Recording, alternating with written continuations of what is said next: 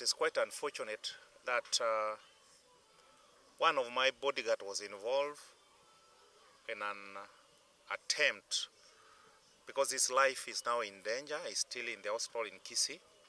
He's undergoing an operation. A bullet was launched in his body, but we thank God he's stable. We are requesting the security personnel within our region to up the game by doing patrols so that the people of Suna West can be secured and their properties.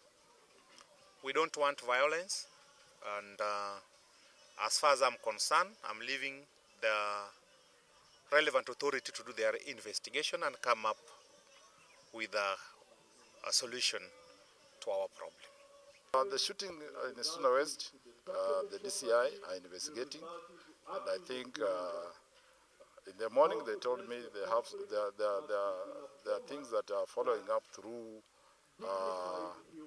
the telephones. We are looking at that scene, who are there, and what happened.